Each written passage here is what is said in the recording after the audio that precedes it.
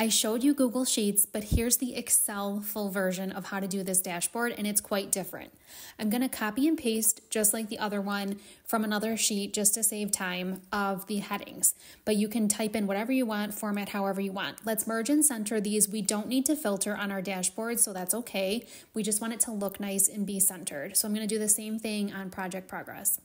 Next, let's get our headings in here. Type in whatever makes sense for you, but I'm doing this by project. So I'm going to put project 1, and then in the other areas 2, 3, 4, and so on, and then name, a spot for the date, and whether it's done. Overall progress for project 1 needs to be at the bottom. This is where we're going to total our checkboxes. So let's merge and center that again. We don't have to filter, so it's okay. Next, we're going to do, again, a merge and center just to get this looking nice. And then we can change the colors of these. I like to do a gray or something like that so that it really makes the progress bars stand out, because those will be a yellow, red, and green. So same thing, we're going to merge and center, and let's bold this. This is where you would put the name of the project in. And then one more time, we're going to change these headings to a light gray just to make them stand out a little bit better. Let's add bold to these, make them look nicer. Same thing, we'll bold where our total is going to go, and then expand column A a little bit so that you have room to type in the rows.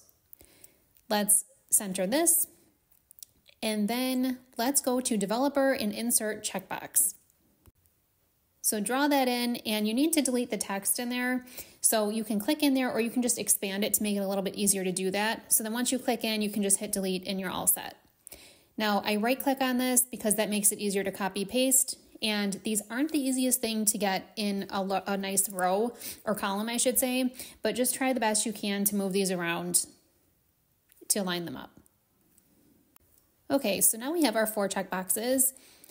Then we need to expand row 15 a little bit, because this is where our progress bar and our percentage is going to go. So our formula is going to count the number of boxes that are true or checked within our range there listed, divided by our total count of possible checkboxes. So that's how we get our percentage that are actually checked off. Let's test it.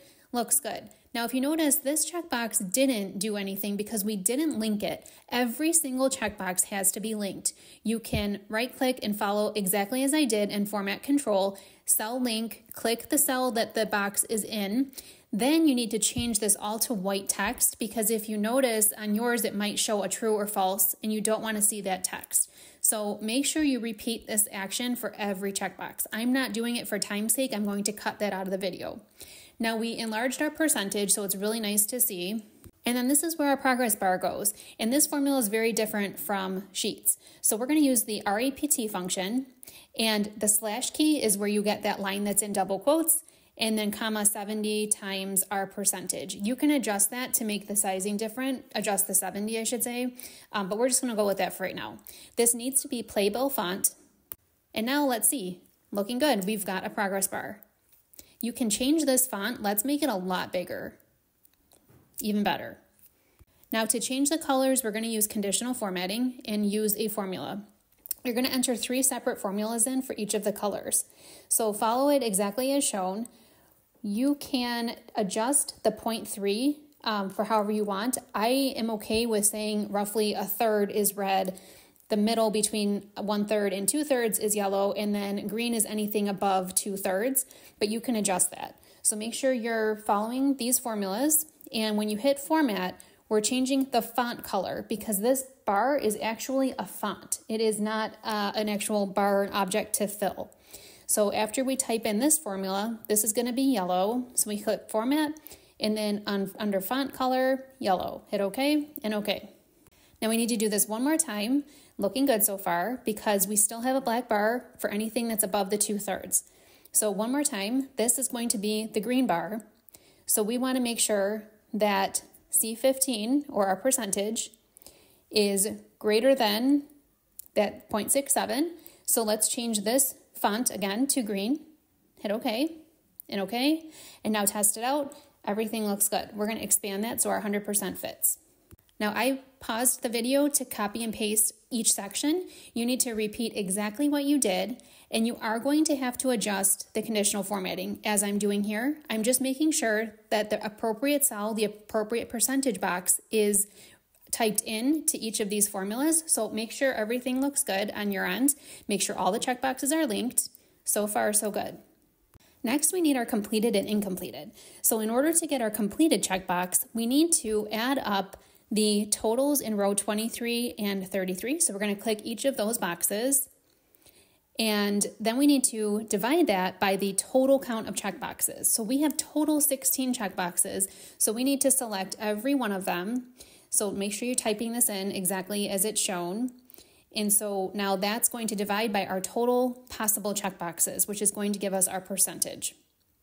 And then incomplete is just going to be completed, or I should say 1 minus completed. So we change that percentage. And then incomplete is the equals 1 minus the percent. Now we're missing a formula, and that's why the completed hasn't changed yet. So let's type in equals count if anything that's true or checked. So that needs to be in the double quotes. And you can see we've got 4, and let's just paste this all the way around and make sure that it's accurate. Looks good. Now you can see our completed is accurate, and I like to do a spot check. Let's make sure we've got 8 boxes checked compared to the 16 total, and looks good. We've got a 50-50 split. All the math works out. Now let's change this to a nice blue and a gray, and we'll change the font color so it's really easy to read. And let's make that bold. And let's make that bold. And we can center this, just makes it easier to look at. Now all we need to do is insert the pie chart. So let's select these boxes and insert, let's do a 3D pie. Let's resize this and move it into place.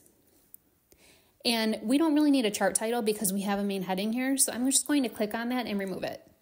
And now you can click on either side of this and change the fill color. Let's do like a blue and a gray. So it changed to all gray, so we need to fix that. So let's click actually on completed and let's turn that blue. So we'll pick that fill color.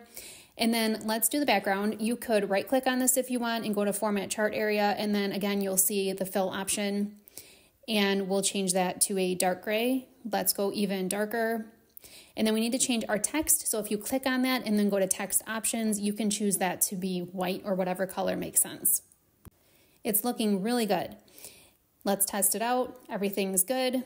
So now what we need to do is put borders around our main sections here just to make it stand out.